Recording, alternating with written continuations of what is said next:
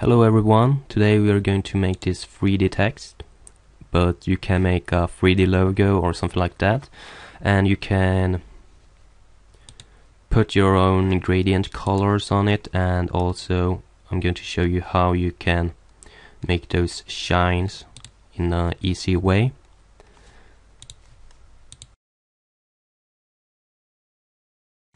So first of all, you have to have your logo or text, so I'm going to make a text.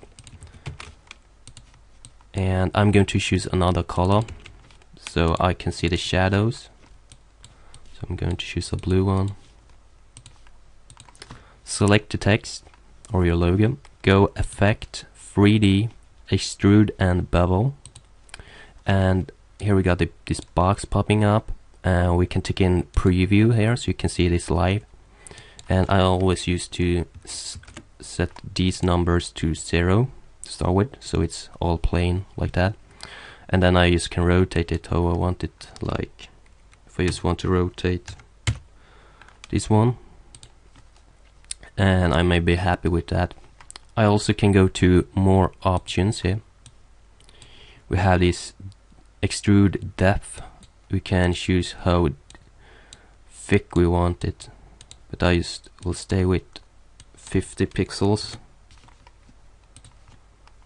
And here if you want it to have no caps, but we're going to keep the caps. Of course you can change this too, but I always used to have on none here. And here's the shading though.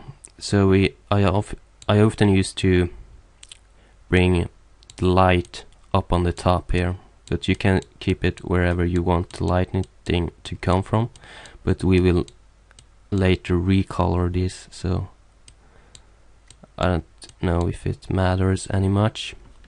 After we've done that, press OK, and we got our 3D logo here, but we want to continue with it. Of course we want to make our own color to it and stuff like that. So have it selected, go to Object and Expand Appearance, and it will make layers of this. So you can go to the layer panel here, and you will see a group for the A, and you got the whole A here.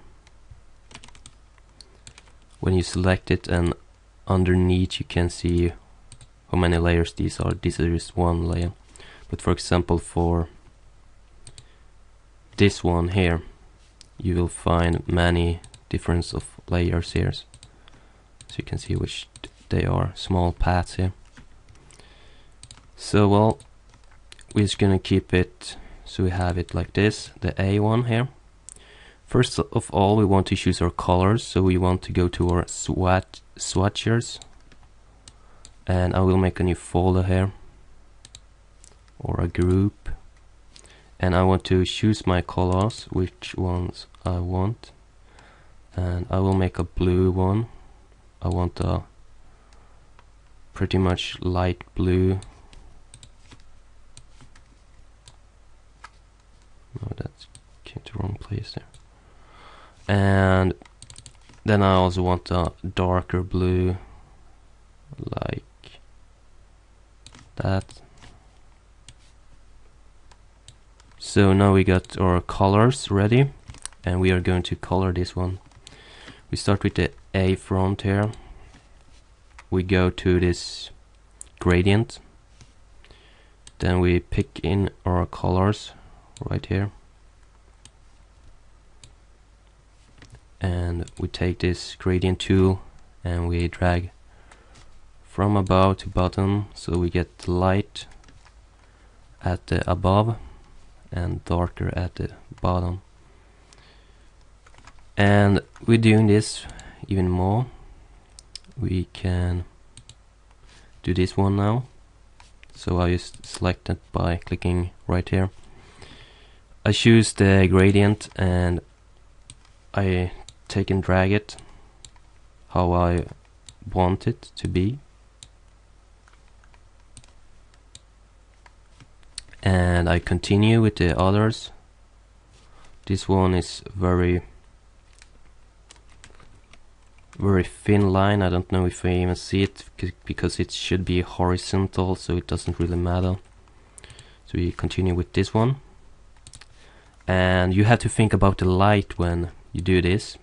As you know, we put the light coming up from here, from above, and since that the light will get shadows here, so that means we have to do it the opposite way, like this, so it shadows just beneath the roof here, just like that.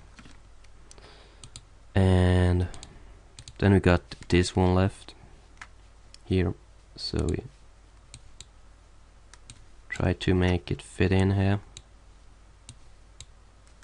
Well, of course we can choose both of these, so it's even simpler. So we remake it like that. Okay, so the A is kinda done in the coloring. We're going to do the same with the X now.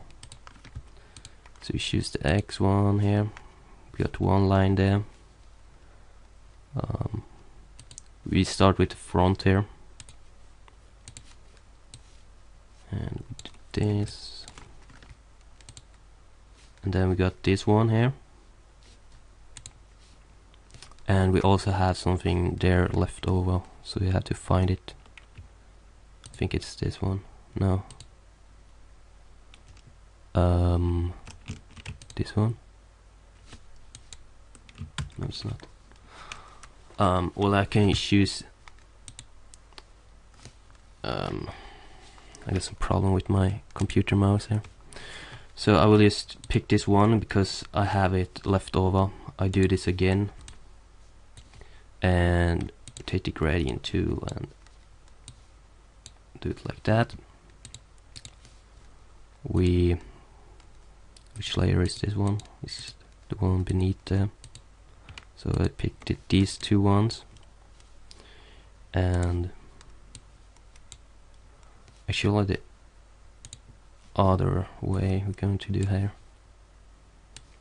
So the light is fitting here, so it's dark, more dark here inside, because the light doesn't really hit in there. And so just continue doing this. Checking that one.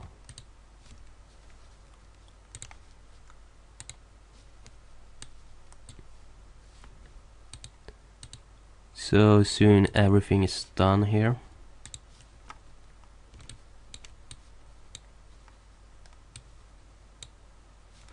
Alright.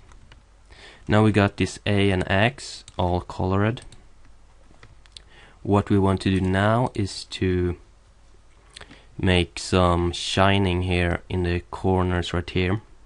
There's a couple of ways to do this, and we're going to do this most perfect one, but I will just show you how I did before. So we just pick a color, white color, and you can use pen tool, and you just drag it like this. Problem is you can't make a stroke of this because you have to make a gradient, and it seems like it doesn't work to do it with the stroke. It maybe works, but I don't know how to do that, if so. Well, this is kind of the classic idea to make it. Of course this one doesn't go perfect, and then of course you will have a white one right in the middle, right there. You will have all these white, and those white in the corners you will have 0 in opacity.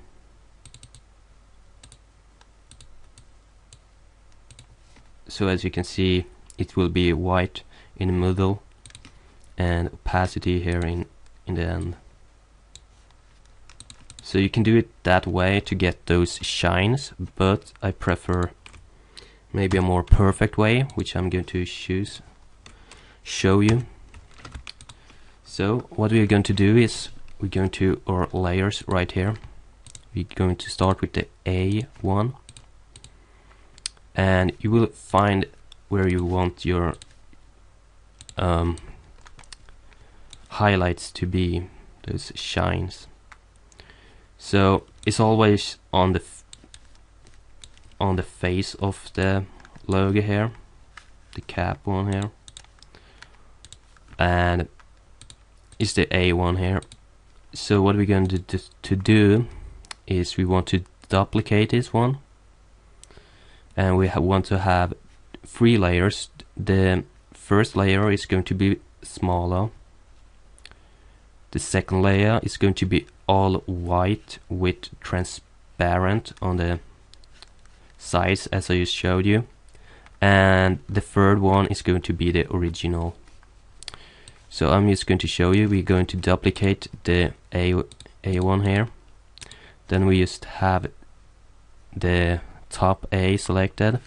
We go to Object, Path, and Offset Path, and here we want to make a preview. You see it grows, but we don't want it to grow.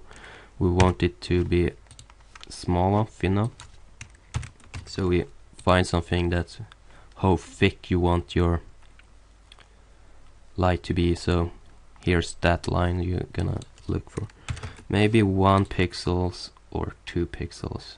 -1 pixel I'm going to have for this. I'm pressing OK, and as you can see, we got this layer right here. So the middle one we want to be white, and well, we want to be this gradient white. So we still have it as a gradient. So now we're going to do this gradient one though. So add one color right here, put the location to 50% so it's in the middle.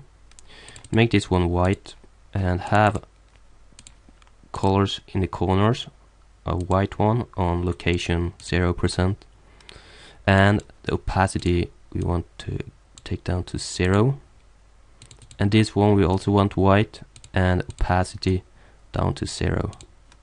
We can go to this gradient just here and press save, so we have it right in the menu right there. As you can see now, what's happening is we have this above here, the off path one covering over this one, and this one in the end is the original. So this one will just cover it. This is the main white one, and yeah, so we're going to put our gradients now. Pick the gradient tool. We are on the second layer where we have our gradient white one here. We're gonna drag it how we want it. We want it here to be here, and maybe like that. Of course, now you will see that you have gradient also around this area and stuff like that. What we will do, we will just have this direct selection tool, pick the points and drag them inwards.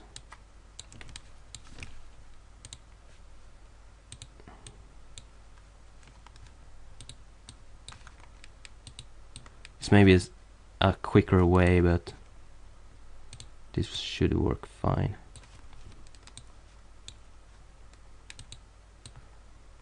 Well, that's enough for this example. We also can make on this one, of course, it's the same way. We open the X one, find the front one here, and we're going to do as we did. We duplicate it and go Object, Path, Offset Path, -1, can preview it.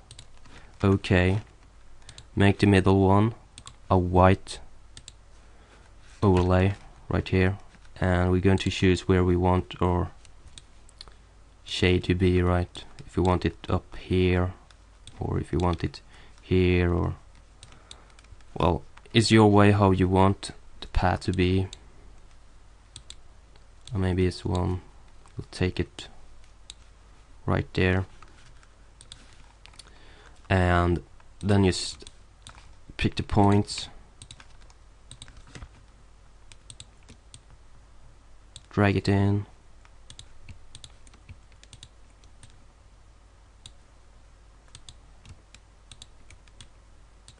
And that's kind of how you are doing it. So thanks you for watching this tutorial. Hope you like it. See you next time.